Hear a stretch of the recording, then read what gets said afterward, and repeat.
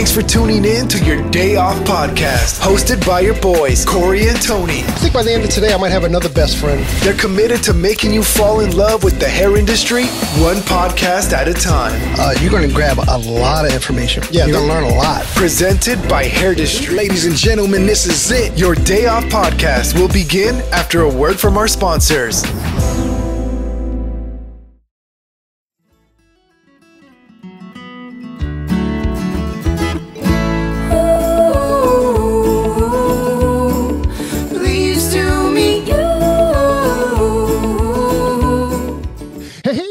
Welcome to your Day Off. My name is Corey. Of course, I sit with my best friend Tony. What's up, buddy? About time, man. I know it's been a while since I've been sitting next to you. We haven't been in the room together on the podcast since like November or something. Yeah. Here we are getting into February. If you're listening, I don't know when we're going to release this, but getting into February, and we haven't sat next to each other during the podcast. We work together at the shop every day. Yeah, exactly. But here we are, man. We finally made it in the room together, and bro, I am excited about today. But before we get into today, we got some big news about March 25th and March 26th. Yeah, by this time you should already know we're planning Presley Poe and Friends 3.0.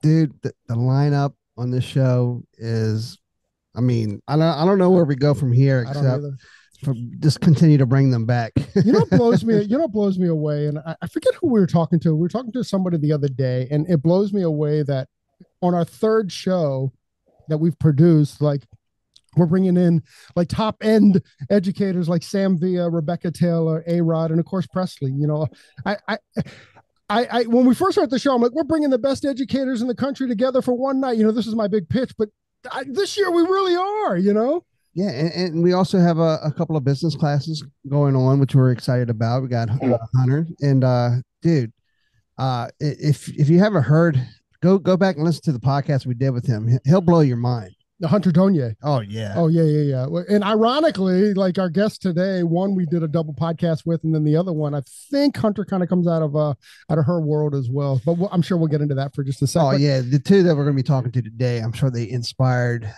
most of the industry. Yeah, there's no doubt about it.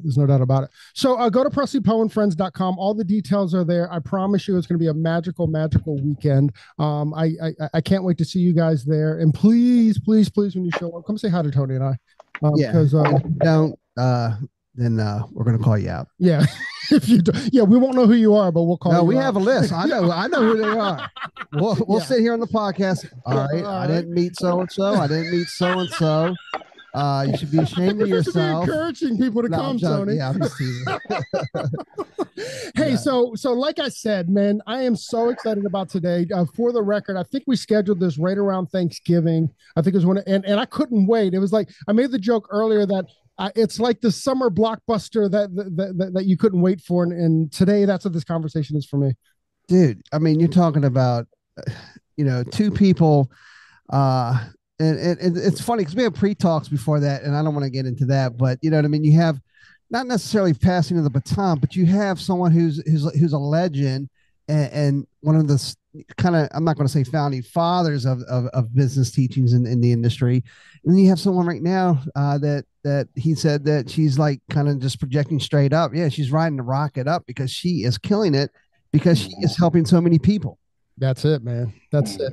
Shall we get in? Let's do it. So it almost makes you, I'm going to get tongue tied because I'm so excited about it. But today on the podcast, we're doing like a round table conversation, and we literally in pre-talk that Tony didn't want to talk about. We're like, we don't know where this conversation is going to go, but it's going to go somewhere and it's going to be awesome. At our round table today, we are like mega honored to and we got to introduce Miss Britt Seva and Mr. Michael Cole. So, in my mind, two legends, and I just want to get in the conversation. So, Miss Britt Seva, welcome to your day off, man. Oh my gosh. Thanks for having me here, friends. Y'all, you know how to make a girl feel good. Always. Every time I come on here, I'm like, wow, these guys are just the best. And no pressure at all, but I'm counting on you to have a Presley Poe and Friends 2024 because my daughter's in cosmetology school right now. So she can't make 2023. The dates don't work for her, but she's coming. So no pressure, but It's already on her calendar for next year. So make sure. Hey, Britt Seva, I got news for you and anybody that's listening. We've already talked to artists for 2024. So although we can't get into we can't get into any details about that at all because we got to get through 2023 yet. We are definitely talking to some artists. And again, I don't know if they're going to surpass the artists of this year, but bro, it's gonna be a special weekend for sure. If the people post, it's gonna be a special weekend. So Britt, right before we got on, you were talking about about the first time or about the time that you met Michael. Can you kind of walk us through that? Yeah, I'd love to. So like Tony and Corey said, this is the first time Michael and I have had a chance to really chat and connect like this. But Michael was saying, like, have we ever been in the room before? He's like, I feel like we have, like, over the years, has there anywhere we've connected? And I remember it so clearly, but I was at such a different stage of my journey through the industry. So I was trying to put a timestamp on it. It would have had to have been around 2009, 2010, 2011, somewhere in that range. And it was our distributor at the time, Diana Rogers. She's out of Salon Centric. And she had these tickets to go see Michael Cole in Sacramento, California, which is about 2 hours north of me. So this was actually my first, I'm thinking about it now, Michael, this was my first probably like business trip I ever took to like really, really go learn about business or further myself. So I went up to Sacramento for 2 days with another stylist from my salon. And we sat in, it was a room of probably 60 or 70 of us. And you were speaking to what it looks like to build business successfully and how knowing your numbers and prioritizing things like retail sales and retention and getting clients who actually value you into your chair was going to be the way that you were going to build a scalable, successful business. And it was the first time I had ever seen anybody speak to stylists, salon owners building legitimate businesses for themselves. I had seen great educators up until that point. We were a Redken Elite Salon, so all of our educators were coming out of that program, and they were wonderful, wonderful people, great skill-based and technical education, but I had never seen somebody who actually understood what it looked like to build business in the beauty industry beyond the basics of like, it takes time, ask for referrals, learn as much as you can. These very generic, obscure concepts that almost make the industry stay small and make the idea of building and growing a clientele intimidating, because then I would feel stupid of like, but I don't know how to get referrals. And they're like, well, you'll just have to work at it. And it was like, everyone almost wanted to keep everything very mysterious. And so when I came and saw you in this workshop, it was the first time of like, wait, doesn't have to be a mystery. We can just strategically do this. And you really opened my eyes to like, but what if there's a plan? And it was very inspiring for me. I mean, it was a day that I'll never forget. And so, I mean, thank you to you for showing me that like, no, we can talk business in the industry and there is a better way. I know Corey and I, when we first started the podcast and we were able to talk to Michael and we were starstruck, and you're saying that how he, it's funny when we all first met and we're all like, oh, you know what I mean? It's great.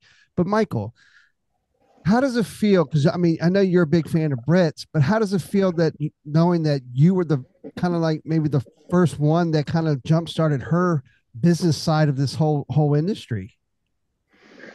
Well, I'm listening to this and I'm touched, very, very touched. The first thing that came up in me as I was listening is it went full circle, because I became a student of Britt's, unbeknownst to her, probably shortly before COVID.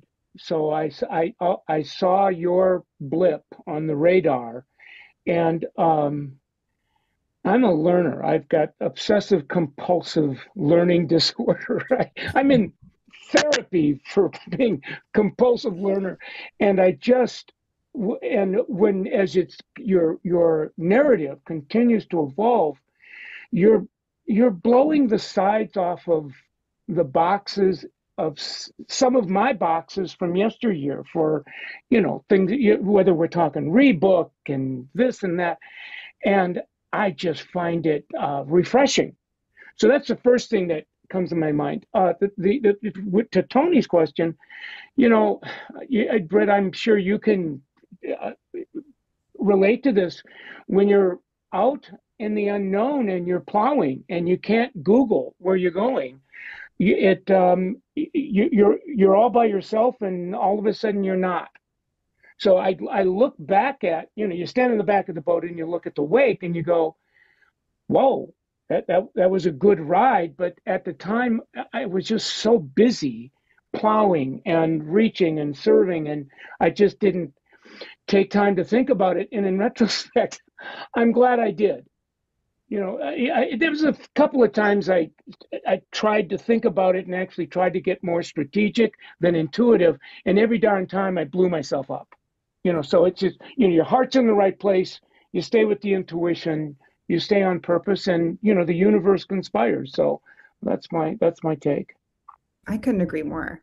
And I have to say, like, I learned the core foundations of how important it was to do things like rebooking your guests. Like those habits, I would not have been able to build clientele, support stylists on my team and doing that had we not done those critical steps. And you've probably heard me say now in more recent years, like, we have to think pre-booking a little bit and rethink, like, is this really a fit for every clientele?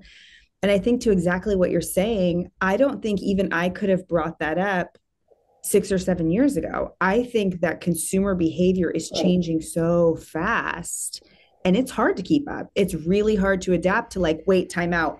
All the things that grew stylists 10 years ago, even the rules are changing. And I think that even the rules have changed in the last 18 months. It's hard. It's hard to keep up with all that. Yeah, you brought what I appreciate. There's a piece that you bring that I get so busy. You can get so busy hyperventilating on the thrills and chills of success that you forget about something called quality of life. And your soul is in, your soul print is in that narrative where, we're human beings, and there's a life that we go home to at night, and we want to. Now, I'm kind of saying in my own words what I heard you say, and I went, and with technology today, I think I can't ever recall seeing that we're in a position where we really can, what is it, have your cake and eat it too. You can make, an enormous amount of money in your livelihood and have a life and not compromise that. But it takes what you're doing, which is kind of blowing the sides off of the box and saying, let's rethink, reimagine. So that's why it's so inspiring to follow you, but now to be in your presence. This is a big day for me. Thank you. Oh my gosh. Thank you. I mean, thank you completely, Michael, for showing me what was possible as far as building business, and that I needed the structure that you provided. Like you were the first person to me to show, like, there is a path, there is a plan.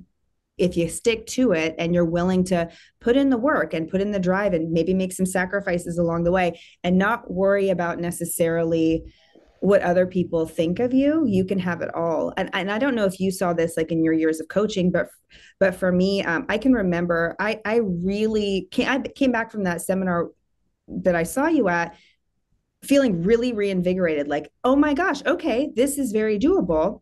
And there was actually judgment even from the stylists in my own salon of, like, oh, okay, you drank the Kool-Aid then. Like, I was almost looked down upon for wanting to get serious about building my business. Like, it was almost like my co-stylist would prefer to keep me in struggle, because if we were all struggling, then nobody had to work harder. And it was like creating this normal of struggle. Have you seen that, like, as you've coached in the industry or work with salons? Oh. Yeah. I mean, you from the outside looking in, you leveled up, and then it was there's almost a, I don't know if it's underneath envy, there's fear, and gee, we've got somebody in our presence that it looks like they're raising the bar, and whatever the influence was, and it's unconscious. It really, and until you get out of it, you go, okay, what was going on there? And you were, I would, again, I'm not a mystic, but lifted out of that to where you're at today. But I've been there a number of times, and like we coach and mentor people that are leveling up, and you pick up vibes that So yeah, definitely. I don't know. While you were talking, I was just really curious about and I don't want to, I know that these two, the dynamic duo are, questions, but I was curious as to, as you're intuiting and saying, look, whatever got us where we're at is not going to get us to where we go. Well, that's one thing to say it, but it's another than what's the answer? And as I listen to you, I always know when I'm hearing truth because it's self-evident. So in other words, I don't have to think about it. I stand in the back of the boat and I look and I see, I call them OMG BFOs. Oh my God, blinding flashes of the obvious. And so it's like, oh my God, that's right. But a nanosecond ago, I couldn't say what I just said. And then of course, because it flies in the face of what's been the rule, you're going to get blowback anytime you're changing the game. And I've got in my world, what's this new narrative about pre-book? And I just smile and I listen. But I also, the first thing I check are the metrics. And your people that are on that, I'm going, it looks like they're getting to new levels of whatever you want to call that, economic, something that's measurable. So I'm the first to say, whatever worked, if it's not, let it go and grab what's new. That takes courage, because you get blowback. I 100%, I completely agree with you. And I can be wired that way too, like really cemented in my beliefs and this is working for me. Why would I even be open-minded to the idea that I'm wrong? And that's really hard for all of us as people to be like, but what if I'm wrong? That's really challenging. And I think that when I started opening my mind to like, what if I just tried something? And if it's an epic fail, then I can go right back to what I was doing before. But I didn't start seeing growth for myself in the salon or in coaching now until I started to make some like leaps of faith or trying something that somebody shared that like logically it makes sense, even if it makes me uncomfortable. And to what you're saying, if thousands of other people are doing it and it's working, is the technique really the issue, or am I in my own way? And it's hard for all of us to have to go back and say, whoa, what I've been doing for the last 10 years is not right anymore. And that's overwhelming. And I totally and completely understand. But you're right in that, like, as soon as we start just being open-minded to be like, but wait, what if there is another way to get a better result easier and faster? Then do things start to really become possible? Yeah. I mean, you said it perfectly. It's not, when you said, doing it wrong, it's not necessarily even doing it wrong. It could be a way of just, it's going to take you to just a higher level. You know what I mean? And because your way maybe only get you so far. And then by having an open mind, you might be able to even get further. Well, I kind of want to have this conversation with both of you because I think both of these guys are kind of the expert in this. And that is that just because it's different doesn't mean that what was wrong. No, not at all.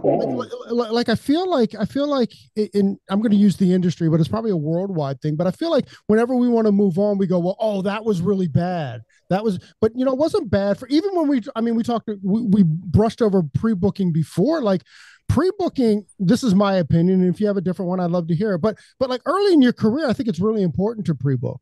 I think it's really important to build a clientele, but then if you get to the point to where now you can't get new clients in and that becomes the house, then it's time to rethink it. But I fear that people coming right out of hair school going like, I'm not going to pre-book.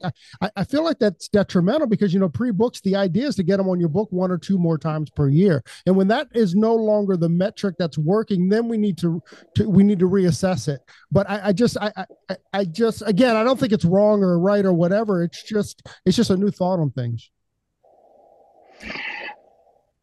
I had something I wanted to say to that because I go back. Sometimes I don't like talking about how far I go back because it goes before. Well, Britt, you were in the game. I'm sure. When did you graduate from beauty school? May I ask? 2007. Okay, so that I think it was either the year of or the year before. Jobs put a dent in the universe with a mobile. So before that, we didn't have a mobile. And there was a time where there was the iPod before there was the mobile. And then there was the thises and the that's, and there was no internet. So when I listen to the blowback today about those of us that have our claws around something like a rebook, I look back and go, that was necessary then because we didn't have this, dot, dot, dot, fill in the blank. But now that we have this, we don't have to take down what did I spit some apple out of my mouth? Who knows? We don't need to take trees down with a hammer.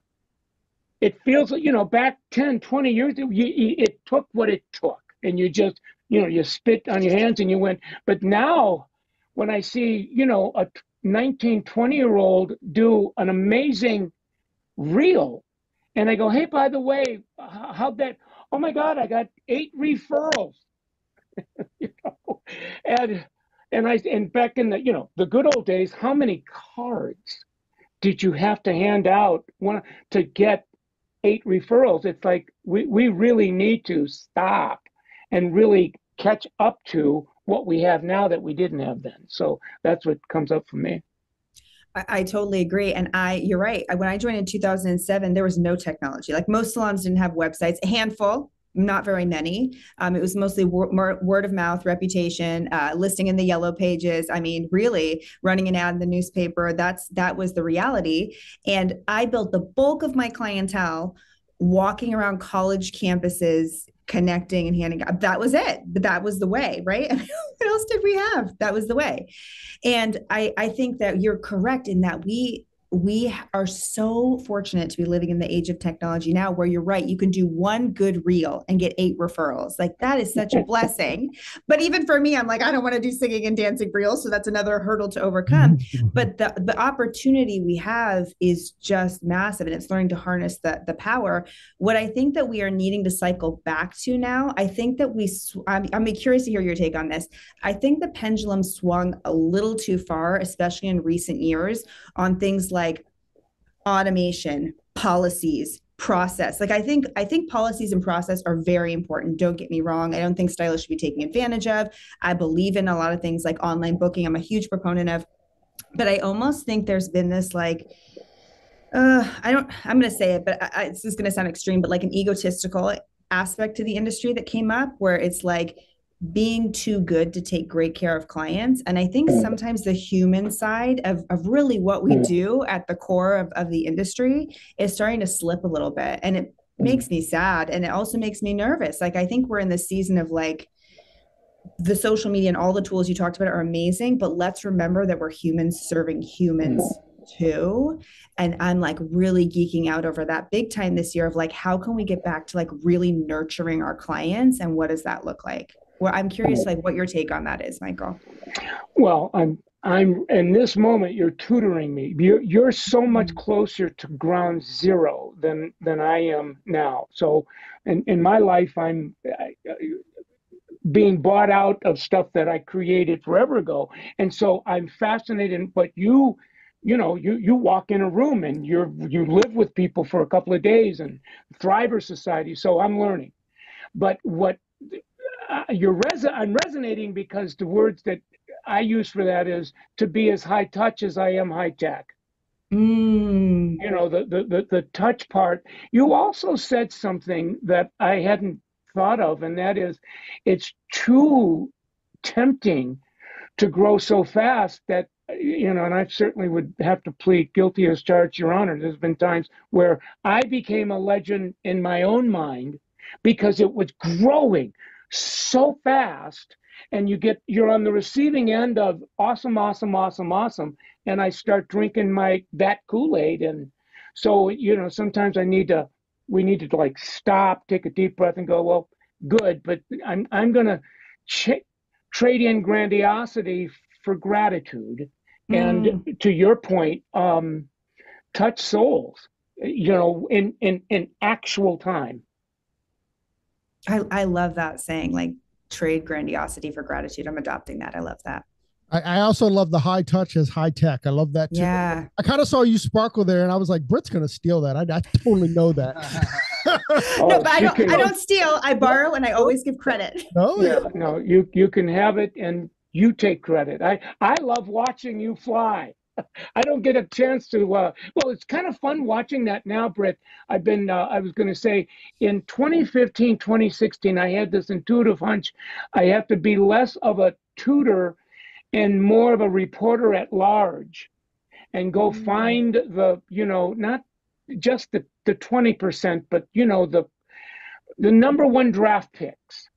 And not just interview them, but learn from them. And if they can be with me when I'm in the world, great. But if they can, to really report on what I'm learning from them, because they are in the game daily. They're doing it. And there's more of them now than I recall ever seeing. I just interviewed somebody today. One of you guys must have been on it. I saw Hair Industry. Yeah, I jumped on for a couple minutes, Michael. Yeah, it was like she's 24, 25-ish, 100 and, I don't know, 50, 60 grand in a W-2, working 24 hours a week. And I'm going, okay, I sure I'm going to interview you, but, tutor the living daylights out of me, because I'm just so curious as to what in the world are you doing to get that kind of excellence.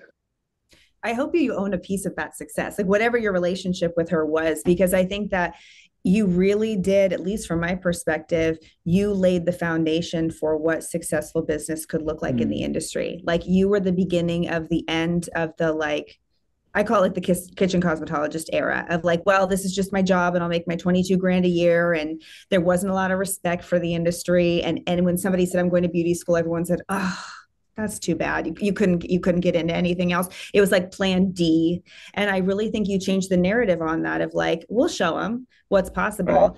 And now I agree with you. Like I hear some of the stories and I'm like, dang, like new level achieved. Like some of these people are making real money, working very part-time.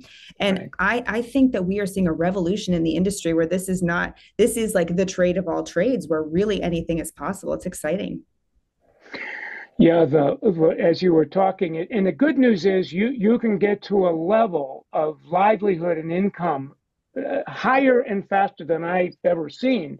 But I continue to say, yes, you're a number one draft pick, but like a world-class athlete, there's a window of time before it starts taking its toll on our mind and our body. And I wasn't behind the chair for 20 years. I think I just had this side of 10 before I got pulled into education.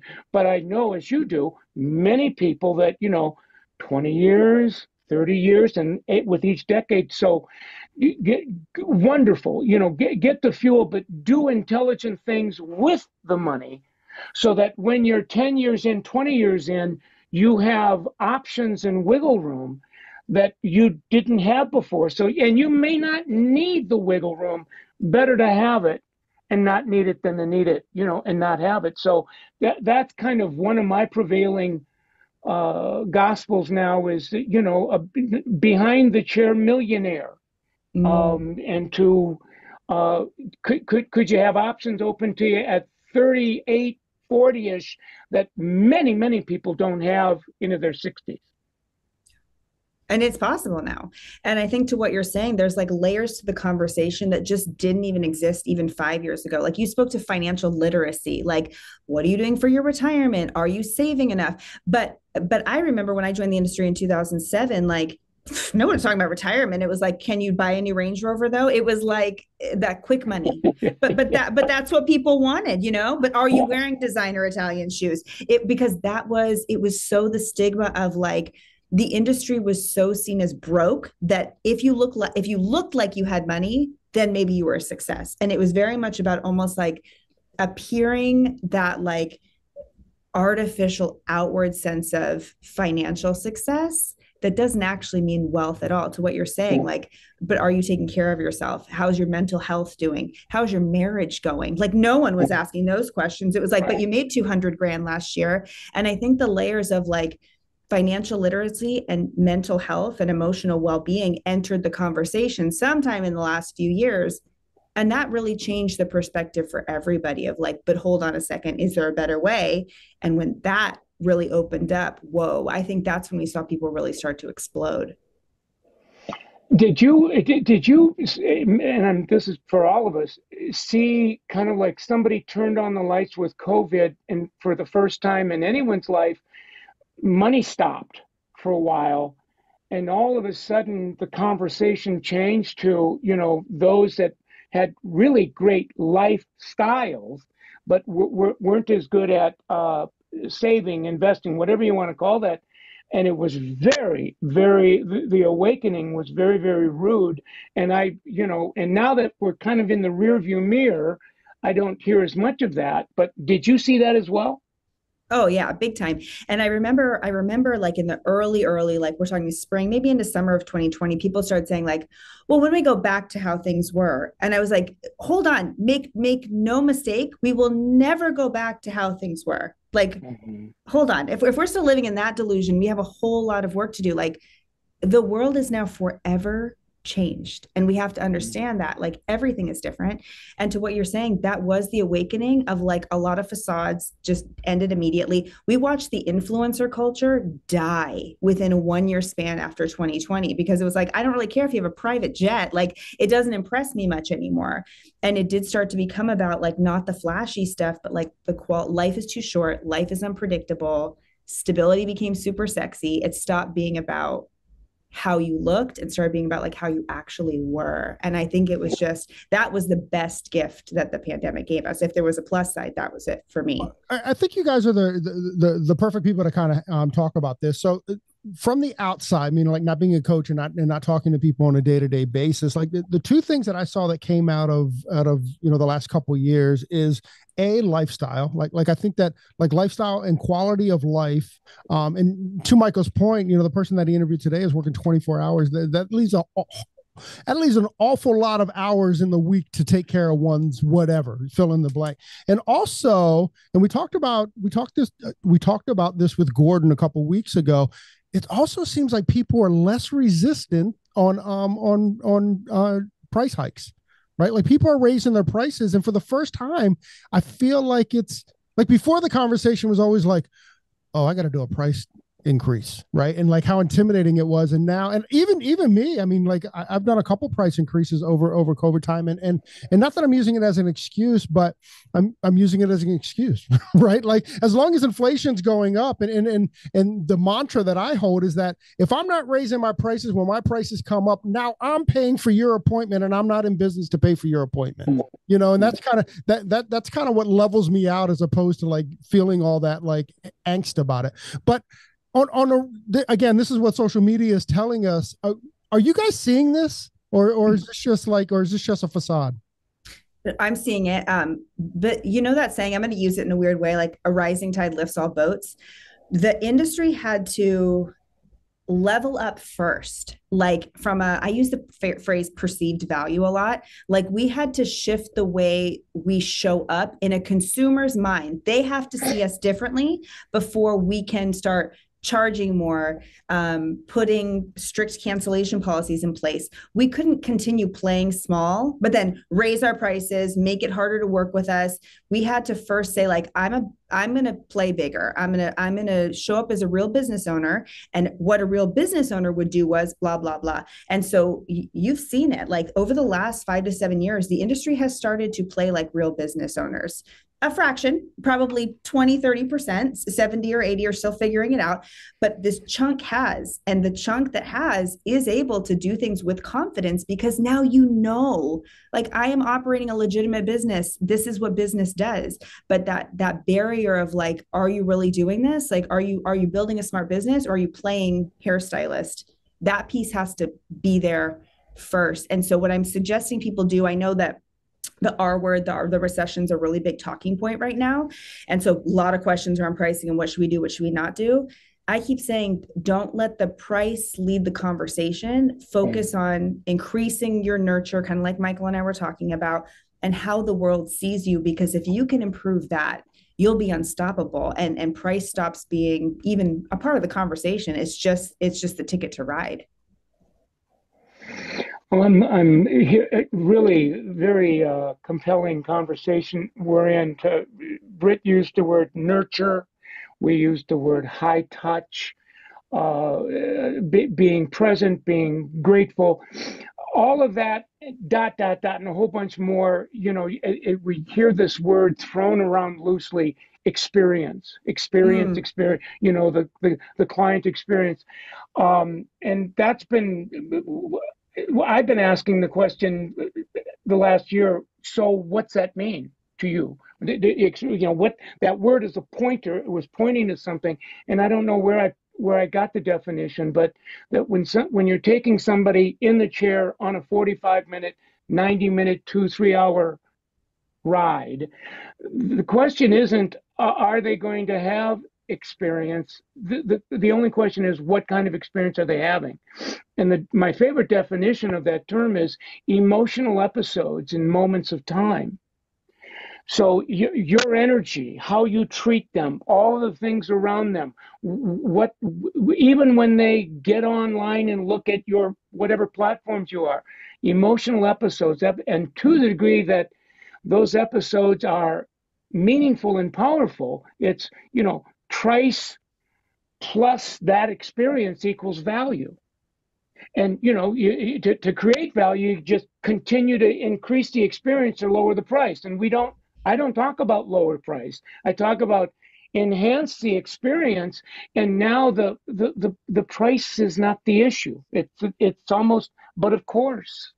Exactly. But of course, I couldn't agree more. What's your take, Britt? I mean, I've seen this. The two pieces of technology was Salon, Scale, and Vish now that we're not only measuring what people are using, but I see the pricing models moving around. And to me, it's fascinating. I'd like your take on it. It is fascinating. And I'm thankful for products like Salon Scale, because again, it encourages the stylist, the salon owner, to think like a business owner. There's no other business that doesn't look at their cost of goods on that finite detail and say, but what's my profit margin every time I do a root touch-up? But what's my profit margin every time I do a partial? Am I thinking about the cost of the toner? Am I thinking about the cost of the back bar I have to buy? And those are conversations that weren't had before. It was just kind of like, this business is expensive, whatever. Because of that, you're right. There are, I see like 3.5 pricing structures that kind of exist in the industry today, and an additional emerging one that I'll talk about really quickly. But there's what I call a la carte, which is the very typical haircut color. You pay for what you got. Then there's hourly, which is charging by the hour. Whatever happens within that time is X amount of dollars. Then there's what I call like session based, or some people call it hybrid, where it's if you want to be a gorgeous blonde, that costs $225. It's blocked for 3 hours, and that just is the price. And it's not a la carte. It's whatever I have to do in that period of time to make that happen. If it's 2 different glazes, however many foils, that doesn't matter. It's just, this is the block of time. This is the result you'll achieve. It's paying for a result, not paying for a process. So I call that like hybrid or session based. Then there's hourly inclusive of gratuity, which to me is like pricing structure 3.5. It's kind of like the hourly, but with this additional layer on. Then there's what I call, this is going to sound wacky, so I apologize. I'm going to think of a better name, but this is what I have for now. It's called the Ninja Turtle pricing structure. It's a terrible name. I'm working on it. I was a child of the 80s when the Ninja Turtles were cool. So this was the reference I went to. So what I think is going to happen is that as the recession kind of starts to take hold, like now we're talking about the economic debt ceiling in the United States, like there's some fear-based conversation happening. So whether a recession hits or not, consumers today are getting fearful. Like, can we all agree on that? Like there is this era of like, but what's going to happen? Like, should we get smarter with our money? The unfortunate side of the incredible growth the industry has had is there's this subculture bubbling up who are going to try to market themselves as what I call the Ninja Turtles, which is, well, why would you go see Michael or Tony or Corey when I can give you the same result for 30% of the price? And what they're going to do is they're going to build an entire clientele as a discount-based business model, providing an incredible result, but at a very low price. And it is going to really shake up brand positioning and also pricing structure, because it's already happening. I started talking about it in December, and a few people were like, oh my gosh, that's what the salon down my street did. They cut their prices and now they've exploded. And I was like, I knew it. And it's the fear that the industry has always had is going to start bubbling up again. And people are going to say, I don't know how to operate as cost of goods goes up, as people are raising their prices. Rather than fighting to sharpen their skills, they're going to sink right back to old habit, and they're going to market themselves as the low priced leader. And I think that's going to be the fifth emerging pricing structure. Unfortunately, that one doesn't make me happy, but I think it's coming. Kind of and correct me if I've missed what I think you're pointing to, but it can turn into what I've heard somebody say, race to the bottom. Yeah, that's it. Oh, perfect. The race to the bottom. That's exactly it. And do you know what's unfortunate, Michael, is it will work. Like those that race to the bottom, like you said, they'll build a full clientele, because a lot of consumers will be like, well, of course I want to save $70. I'll just go see the cheaper person. Right. The unfortunate thing is that we all know that person who's charging a fraction of what they should be is going to be barely getting by, barely feeding their family. But psychologically, they'll be like, but my books are full. Bingo. Yeah. Yeah. The other word that came up for me is deja vu. I mean, it's like, I remember, back 2010 and where we're having classes on, charging what you're worth, and where you're one in the chair, two in the bowl, three waiting, and you're anorexic hooked up to a catheter, and you go home at night and you can't breathe, and you were busy, but when you look at what you made, it doesn't, and it sounds like that's where we're, the race to the bottom. I mean, that's the finish line. That's right. That is the finish line. It's what we're doing is we're reinventing hustle culture, right? Like, yes, like in no disrespect to barbers or anything, but at a $15 haircut, how many haircuts do you have to do in an hour? Actually, to this, Britt, there's a local chain. It's like a national chain. It's a national color chain. And, they do the $60 a month, like color club, and there's one right next to our salon. And I'm not going to lie, like, before the pandemic, it didn't mean much to me, but now, like, I'm certainly like, yeah, there might be something to this, Now, when I walk by, they're never that busy, so I'm not super scared yet. But as those chairs start to fill up, I certainly will have to consider it, right? And you know what the great news is? You already know how to counterbalance it. And it's exactly what Michael and I were talking about. It's experience, but understanding what that means. Like, I love when he said it's like this series of emotional experiences with you. It's going to be the nurture. It's going to be I'd actually rather not save $30. I just want to sit in his chair because of the way he makes me feel. Bingo. Yeah. Yeah. I wanted to get, it's interesting as we're kind of geeking out together. You threw a game change on Rebook. I hear another narrative called a game change in the wind of, the deskless front desk. Sure. And then, right. And so whenever you have something that flies against tradition, you're going to have blowback. But with regard to the conversation we were having around pricing around, modern color, I'm seeing now, and I hear this more and more, parts and labor, where the raw cost times some multiple is, and whether you ring that as a retail and then there's service, it's interesting because in the community that I cultivated forever ago, you have a lot of traditionalists that like, oh my God, you're messing, and there's all kinds of narratives, and yet salons that I've seen flip are going, it's making a difference on my profitability. It's giving me, sustainability, and it's too new of a phenomenon for me to take a position yet. And the older I get, the less positions I'm taking. I'm going, look, I'm just here to report the weather. I'm the weather guy. But having said that, I want to get your take as you watch, especially the parts and labor. Have you seen that enough where you've got a perspective on that?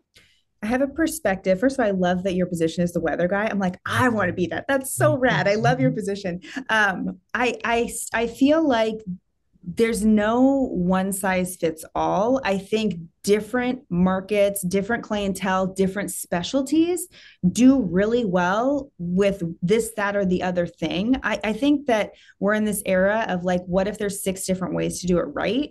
And I've seen all the models you've talked about, everything you've talked about. I have seen that done so right and so wrong. Like, I just don't know that there's any like, so this is the one that's the best. I can't say that, because I've seen people be successful in all of them and fail in all of them. And I think it really comes down to like, but what's good for your clients? Like, what's the kind of business you're running? And I really think pricing, we're going to keep going back to it, because this is my focus for the year, but I think the pricing goes back to guest experience. Like, a lot of people were like, a la carte is so old school.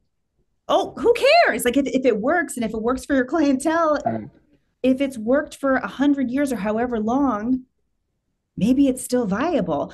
Or maybe there's something else that's a better fit for your clientele. And it goes back to what we were saying earlier too, like, just be curious and just talk to more people, ask more questions, sit in more rooms, and try and figure out, but what makes sense for me and my business if I'm not worried about the judgment of anybody else, and know your numbers. Like, nothing will lie to you. Your numbers never lie. So if you are keeping track of your numbers and your money and your profit and your spend, the answer lives there. It's just taking a step back to saying, okay, what's going to work for me? Corey and Tony, now you know why they pay her the big bucks. That was, I mean, you know, when you were talking, I took a giant sigh of relief. Like, yes, dichotomous thinking, either or, you know, that it's like, to your point, and I've heard other people say one size fits all, but I've not heard it put the way, look, we got 6 or 7 models or 4, whatever it is. Let's explore the one that you can get behind, run the metrics to make sure that you're taking care of your family, and we can make it work. That takes controversy out of it. I couldn't agree more. Exactly right.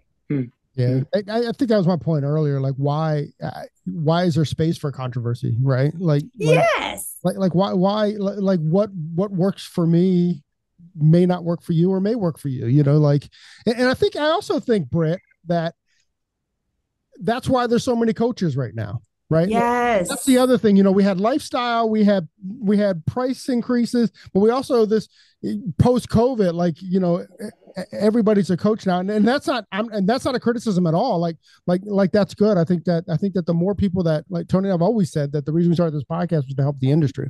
So the more coaches out there that are helping the industry, you know, just find the one that's going to help you and your clientele and your business.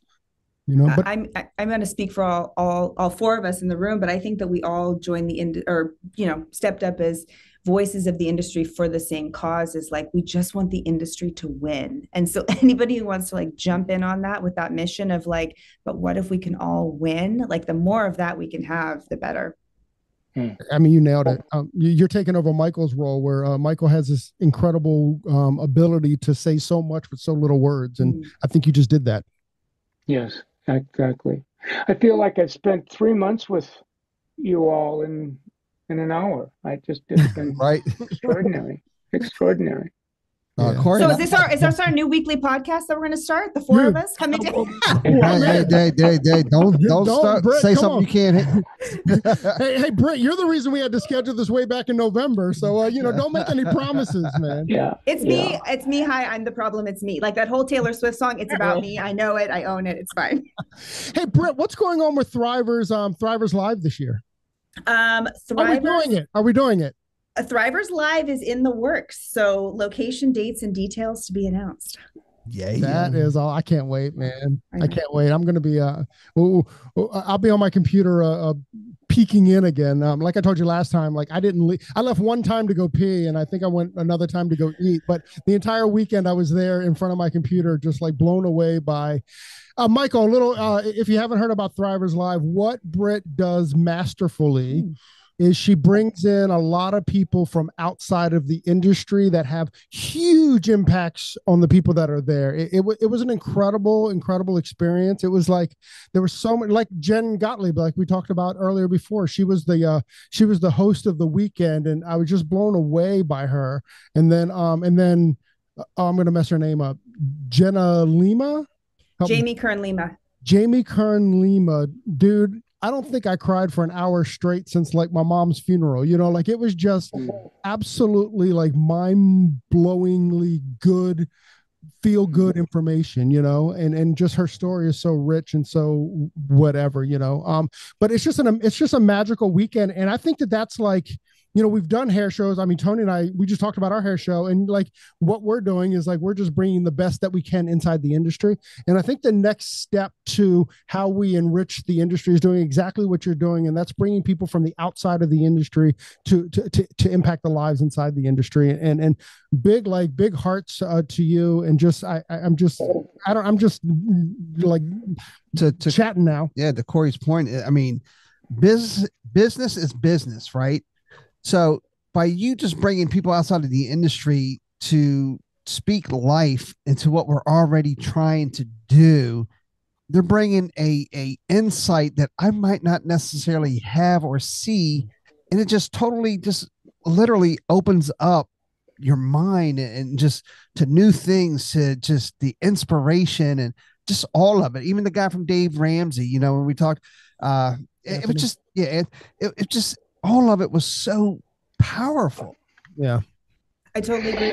First of all, I have two things to say. One, the reason if you're listening to this, not watching video, I made a very offended face just a moment ago. It's because I'm hoping all three of you will come as my guests to the next Thrivers Live, and nobody will be watching through a computer screen. So I'll just throw the invite out there right now.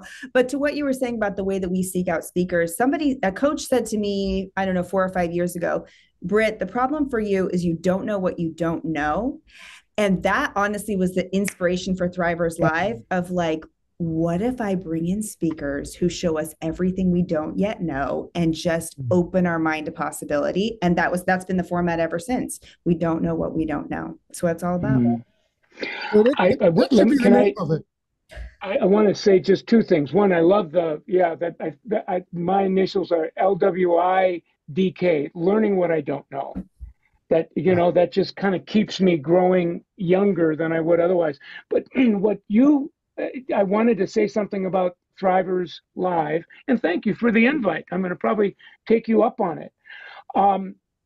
Your work, you've got a message. You're one heck of a messenger. I know now that your message has turned into a movement, because when I bump into people, they underscore Thrivers Society, and then they underscore Britt Seva. And sometimes they don't underscore Britt Seva. It's Thrivers Society. So I watched that happen in some rides that I was on. But eventually, if you don't keep an eye on it, the movement it can become a machine. And how, I couldn't stop. And then it's like, okay, if it's going to be a machine, can it be a machine, but we can't lose the movement? Or if we do, I become less interested in taking the ride. And I think that's kind of why I'm, on to the next thing. God blessed anything that I was part of. But when it starts looking more like a machine than a movement, I'm not as inspired. I'm looking for where's the next message and movement, and AKA Britt Seva. This has been such a humbling experience for me. But to what you were saying, that is something I'm very in tune to. And I had a meeting with my team last week of like, I will stop this business immediately if we lose our heart. Like if we lose our heart, we lose our soul. Because to what you were saying, I don't want it to become a machine. Like I'm fighting against that so hard. And I know you know what I'm talking about. It's difficult. Oh, well, if you look even further, you go, today's machines are tomorrow's museums. That's right. Right. And so it's just, at any rate, thank you very, very much for the invite to be, and all of your presence has been extraordinary. I hope we can do this again, and I hope I can come and actually see your movement in play. It would be my honor. I would love that so much. Well, I know that Tony and I feel incredibly blessed to call both of you guys friends, and I've, like I said, since November, since we talked about, actually, I think we started talking about this before, but since we've been talking about this, like, I'm so humbled that we're the ones that were able to introduce you guys, because it's just, once again, our highlight is being able to introduce our friends, and that's amazing. Thank you guys so much for giving us your time. All right. Until the next one. Until the next, Britt, you keep saying it. We're going to hold you to it. Let's do it. All right. Godspeed. Mr. Michael Cole and Miss Thank you. Britt Seva. Godspeed to you. I love you. Love the hair industry guys. I love them to death. I was with them when the blip was real small, and now they're hanging out with all the. Well, Michael, Michael, out with all the Michael Coles. I know that's right. That's right.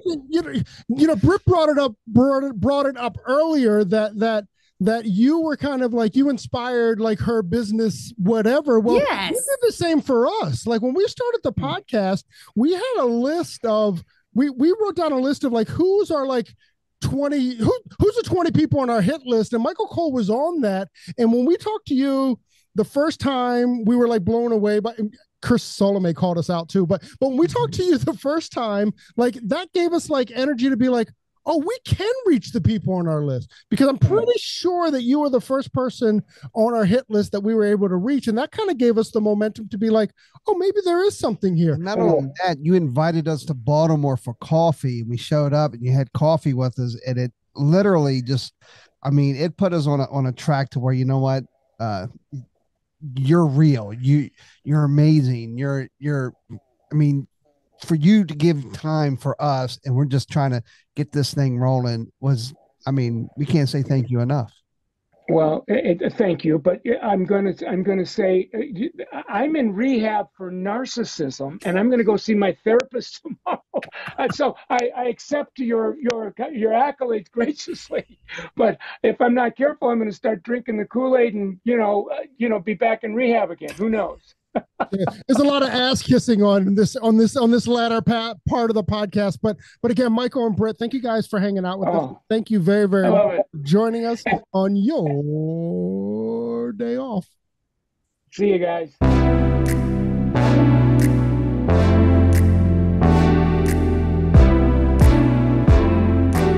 Thanks for listening. If you enjoyed this episode and you'd like to help support the podcast, share it with friends, give us a rating, and drop a review. To listen to all the latest podcasts, please subscribe from your favorite podcast outlet. And to stay connected on and off the show, you can follow us at Hairindustry on Instagram and all other social media platforms. Thanks again, and we'll see you next time. Peace and love.